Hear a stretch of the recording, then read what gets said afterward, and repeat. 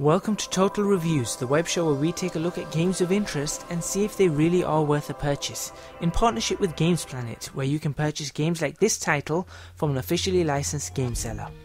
This episode is all about WRC 6, the second WRC title made by KT Games.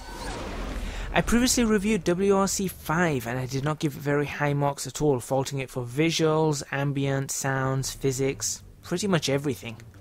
But I did say that there was a fairly good base for the team to build upon and improve, so I went into WRC 6 looking for improvements, and I'm glad to say I saw many. Before getting into that, a quick rundown on the system specs.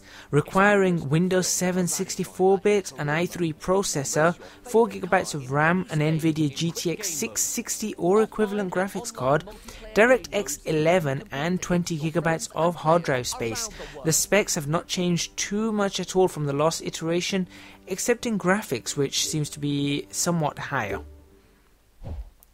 KT Games no longer refers to this title as the best rally simulation, and a good thing too, otherwise I would have raised issue on that, since it still is not, and I don't think it ever will be in my opinion. On that though, it is a much improved game, and I did find myself playing it and not cringing constantly, which is always a good thing.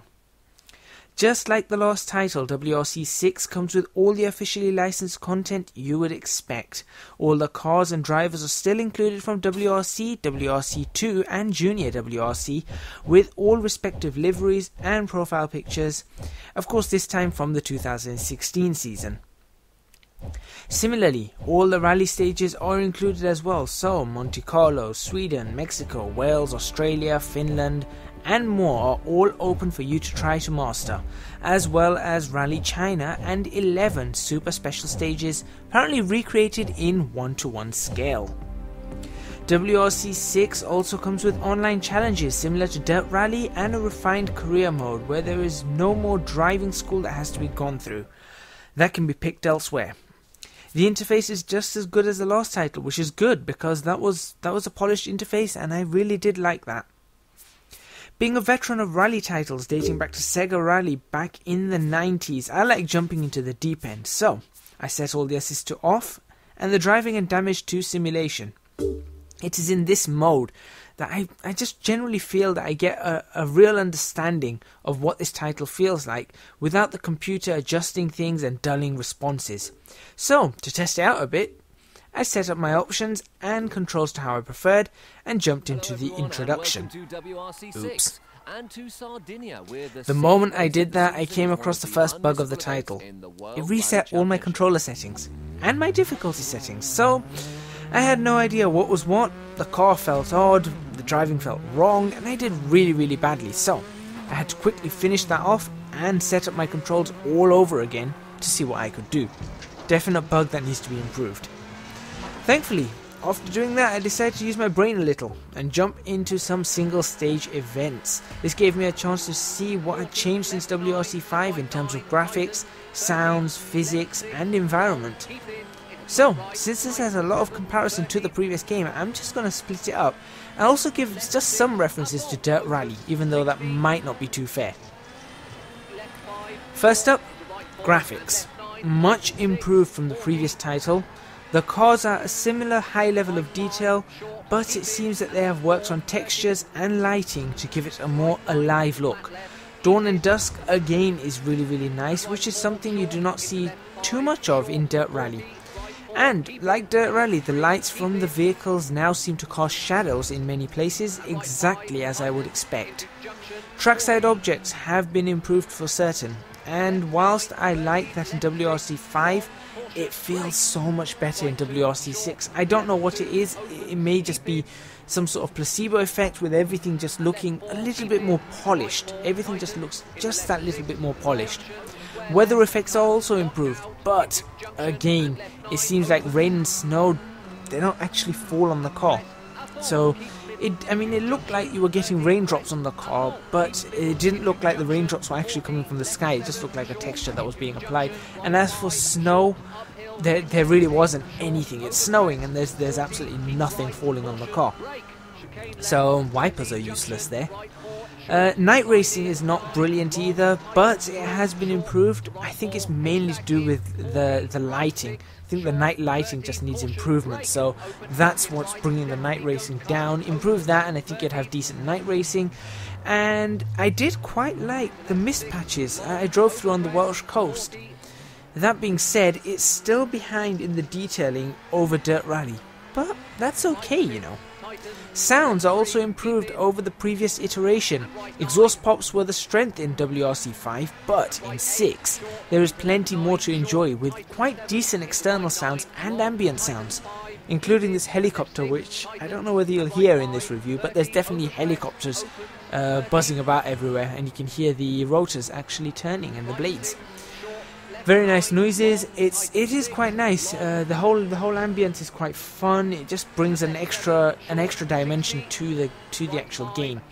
Internal sounds, however, are still rather weak, but far better than they were. Work is still required, and again, it's not really on par with Dirt Rally, but that's okay. They're improving. They are improving. Physics and force feedback.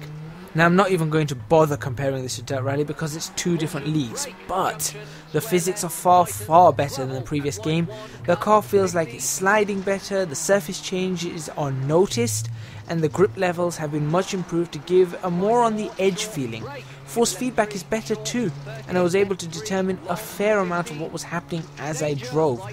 It's still pretty heavy, but at least it didn't feel dull and lifeless. Still plenty of room for improvement though, but so far what I'm seeing across the board is progress.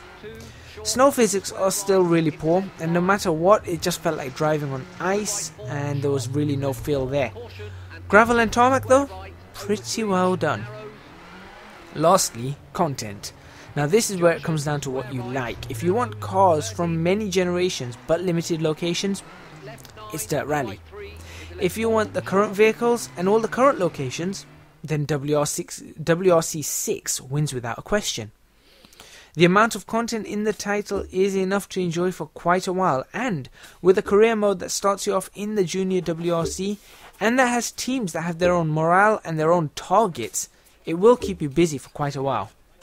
Final downsides?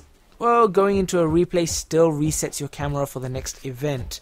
The cars still feel rather arcade-like, but since this is no longer advertising itself as a simulation, I can let that slide. See what I did there? No? Alright. I suppose that joke wasn't as good as... actually, it wasn't as good as any joke. And what was the joke that I had in the last WRC review? Something about doing something in due course or something? I don't know. Anyway, moving on from that, I'm not a comedian, let's move. But... the downside, the big downside, the co-driver. Oh my gosh, that co-driver. Still absolute rubbish, and it sounds like disjointed blabbering. There's been no improvements there. Absolutely zero improvements. It needs to improve. KT Games, whoever's watching this, it needs to improve. There is no way you can have a rally title with a co-driver like that. You've got to fix that. However, overall, not a bad game, not a bad game at all. Clearly better than WRC 5 in many ways, with various improvements all across the board. It is still clearly aimed at the casual market, but works fairly decently with a wheel too. So, for those of you with wheels, you might want to give it some thought. This is not a rival to Dirt Rally, nor will it ever be. So if you want a more realistic experience, it's not the title for you. But if you want some simcade fun, it's a title to potentially get. And do check out the link in the description box below where you can pick up WRC 6 from Gamesplanet. Rating, up 12 points from WRC 5. I give this a 72 out of 100, partly due to the fixes and improvements, and partly due to the fact that it does not sell itself as a simulator anymore. There is still a long way to go, but KT Games are definitely on the right track. Bring on WRC 7.